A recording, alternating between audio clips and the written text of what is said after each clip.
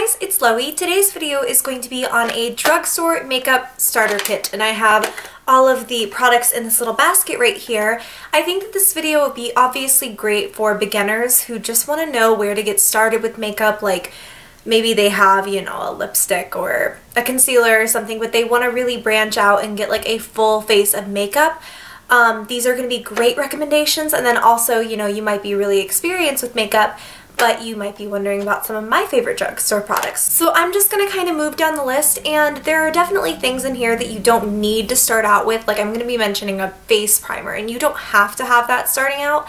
It's just that these, I tried to cover like every base, so whatever you're looking for, this is it. Okay, face primer. This obviously is not, you know, necessarily a must-have in a very, very beginner's collection, but if you were to get one from the drugstore, I really recommend the Hard Candy Sheer Envy Skin Perfecting Primer. You can get this bad boy at Walmart for, I think, right around $6. I will make sure to have linked a blog post where you can go and buy all of these things, and also like prices and everything. I own a lot of primers, like ones that have cost me, you know, $30, and then this one which only costs $6, I think. This is always sold out when I go to Walmart, and there's a reason why. It is a silicone-based primer, and if you have issues with acne like I do, sometimes people say that silicone-based products break them out. I've never noticed like this one do that with me at all, and I have fairly sensitive skin. It just creates a nice smooth canvas for you to put on your face products afterwards, and if you are going to get this, I would recommend applying it after your moisturizer before foundation,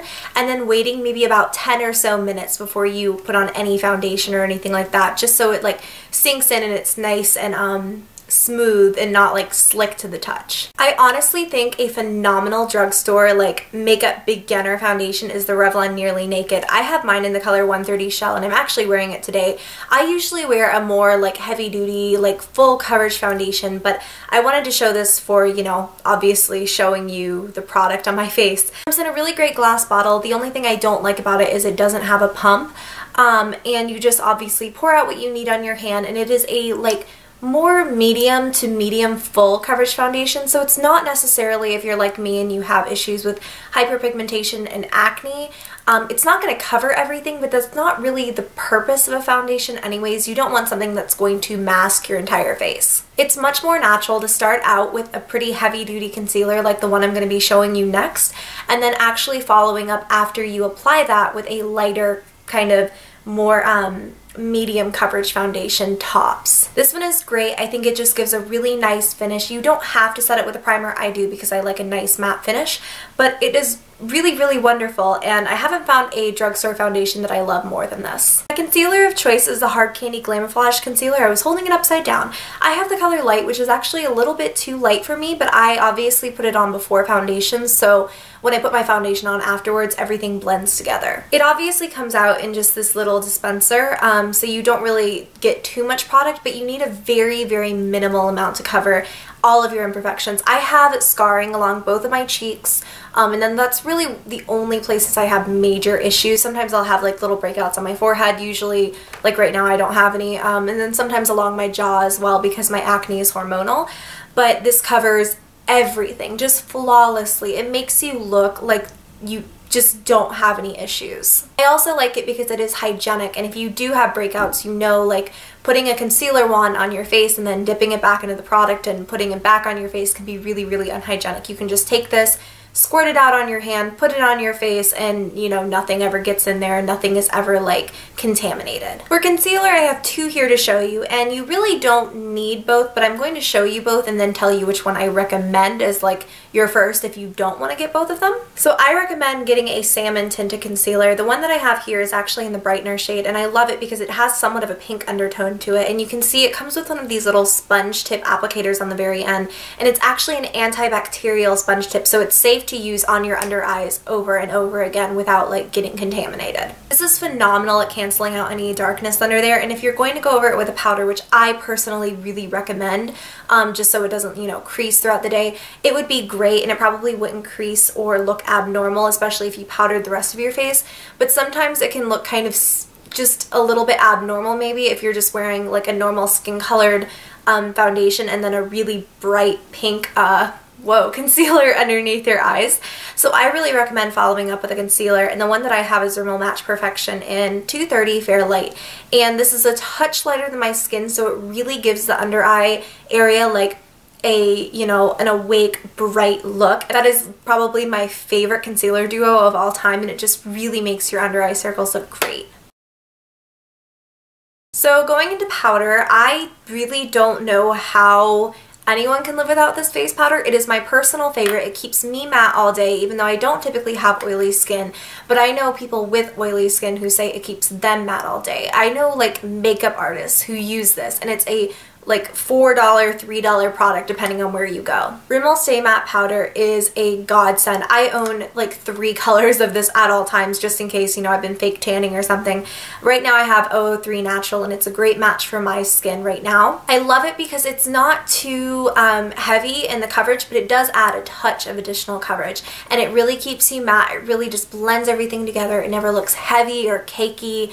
This is my favorite powder of all time, really. While we're at it, I don't really think that this is something that, you know, an absolute beginner needs, but if you wanted to have a like makeup setting spray just to keep everything locked in place, the NYX Dewy Finish Long Lasting Setting Spray is phenomenal. All you do is after you've done all of your makeup, but before you do your mascara, because sometimes that can smudge, especially if you close your eyes while you're spraying this, which I would recommend. You don't want it getting in your eyes. You just take this bad boy and you spray a little bit and you're done. Obviously don't spray it like in front of you, please. Spray it on your face. It just locks everything into place, and it keeps you looking fresh a lot longer. Again, just not really a necessary step if you're an absolute beginner, but I think if you're taking the next couple steps, or if you find you really have trouble making your makeup last all day, this is great. I do not recommend the matte version of this, however. This doesn't necessarily make your skin dewy.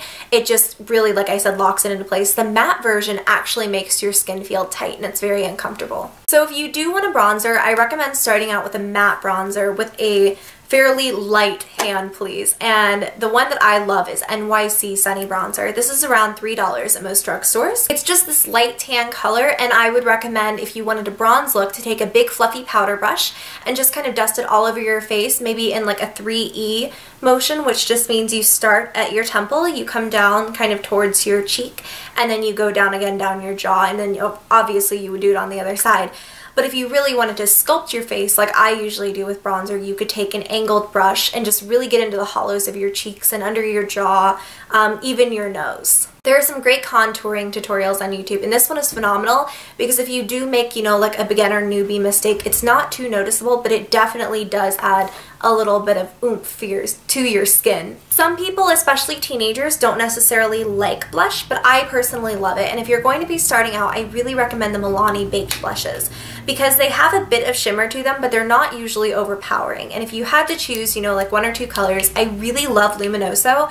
This is a nice kind of everyday color, and if you'd like to see swatches of these, I will link below actually an entire video on drugstore blushes where I swatch these and I show you, you know, the pigmentation and just quality of them. Rose d'Oro is really nice as well, especially for this time of year because it is kind of a deeper, more rosy brick shade. Next, we're going to talk a little bit about highlighter, and I don't really think highlighter is, again, one of those necessary steps like you have to do. I mean, obviously you don't have to do any of these, but if you want to take a little bit of extra, you know, oomph, you want something a little bit special for a night out maybe, I really, really like highlighters for giving yourself a natural lit from within glow. The first one I want to talk about is actually a NYX Illuminator, and this is in the color Narcissistic.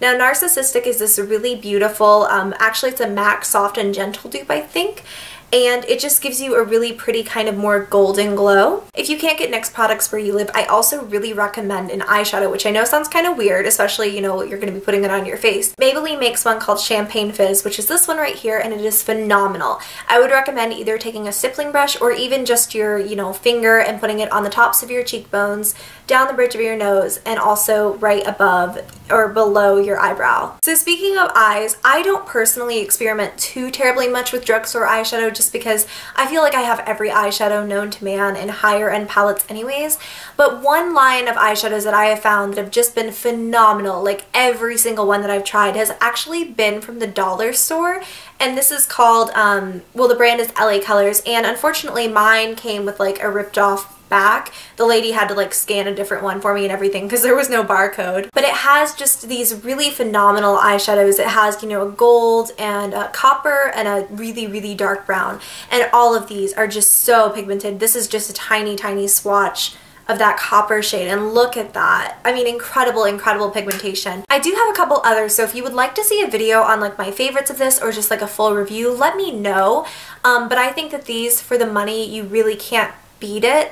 And if you don't want to like splurge and buy an eyeshadow primer, which I didn't really include one in this anyways, just to ensure that your eyeshadows will stay on all day, I recommend taking a little bit of your concealer and just kind of dabbing it on your eyelid before you put on your eyeshadows. So now onto eyeliner, and I really think that for a beginner, I would highly recommend a good gel eyeliner. And I don't think that you can beat the Maybelline gel eyeliner. Their entire range, they have several colors, but the black one is just called Blackest Black, I do believe. And obviously it's just a black gel eyeliner. What you do with this is you take a brush and then you would put it on your eyelid, and it gives you a lot of control. And gel eyeliner tends to stick around a little bit longer than like a pencil formula would anyways. If you're really concerned with staying power, you can always top this off with just a matte black eyeshadow, and those are really inexpensive as well. Just make sure you obviously top off all the extra, or else you will end up looking like a raccoon. But if you simply must, and I know a lot of you teenagers love the liquid eyeliner, I know I was completely guilty there. I still love my liquid eyeliner. But if you had to get one from the drugstore, my most highly recommended one will probably be the NYX Collection Noir. And the reason I love it is because it comes with a brush tip applicator, and it's very, very slim. The brush tip is anyways, and it can take a little bit to get used to, but it's easy to form a nice kind of thin, precise line with this.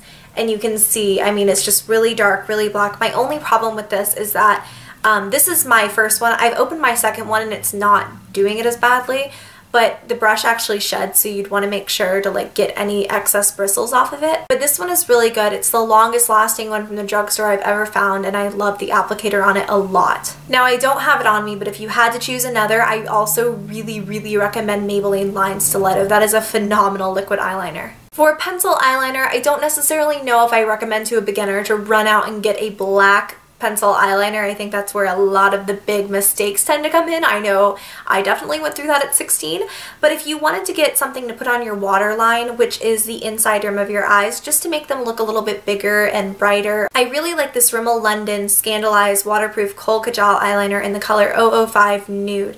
And what this is just, you know, a pencil eyeliner. And I'm gonna obviously put it on the back of my hand, but you're not gonna be able to see it. What this does is it gives your eyes a brighter, more wide awake look. And it just kind of cancels out any redness on your waterline, especially if you're just feeling tired. Sometimes your eyes can look really, really red, and this will help to kind of mask that. Mascara, I think I could make an entire video on in itself, but two of my absolute favorites from the drugstore that I think would work for everyone. I have ones that I actually like more than these, but I don't know if I necessarily would recommend them to anyone. But two that I obviously would are the CoverGirl Clump Crusher Lash Blast Mascara. And I always butcher the name, and I'm really proud of myself this time for not doing it. But it just has a really, you know, basic brush, kind of swoops in, and it's nice because you can get all of your lashes in one swoop, and it doesn't clump on you either, which is great for a beginner. But if you're someone like me who just needs a ton of volume in their mascara, you'll have to forgive mine, it's a bit dried out. But the L'Oreal Voluminous Carbon Black is my very favorite, and get the Carbon Black because it is the blackest mascara in the history of ever. And this is a bit of a more traditional brush, if you will. It really just packs onto your lashes and makes them look a lot longer and thicker. And if you really, really wanted like a mind-blowing lash look, and you know, obviously you don't have to do this, I would recommend applying maybe 1 or 2 coats of this and then following up with a coat of this to get rid of any of the clumps. Then lastly is obviously lips, and I chose kind of one lip combo for you. And you know, you could branch out as you went. I didn't want to go crazy and include like a red and a black and I don't know, all the crazy colors you could think of. But one thing that I'm really loving right now, and I'm actually wearing this combination today, is the Revlon Colorburst Matte Balms. And these are phenomenal because they go on really smoothly. They're actually a lip balm in this jumbo crayon form. And they're nice and pigmented, as you can tell from the swatch, but they have no noticeable shine, which means that it's going to last like a really, really long time on your lips, but because it is a balm, it's not going to dry them out. Over that, I really like pairing this lip gloss just so it doesn't look so matte and flat.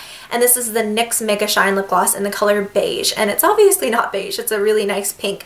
And I will just swatch that right over that lipstick, although I am wearing it today. Just obviously complements the lipstick really, really well. These colors look phenomenal together, and these are really inexpensive and also super hydrating. I really hope that you enjoyed this video and that you found it helpful. If you are a makeup beginner, best of luck to you, and let me know if I should do kind of like a makeup, you know, 101 style video where I apply everything really slowly and in detail so that a lot of the beginners can see exactly what I'm doing. If you liked the video, please give it a thumbs up so I do know that you enjoyed. Subscribe to my channel if you haven't already. The link should be somewhere down here or over there or up here. I don't know. YouTube changes basically every day. And yeah, I will see you soon with another video, and until then I will talk to you later. Bye!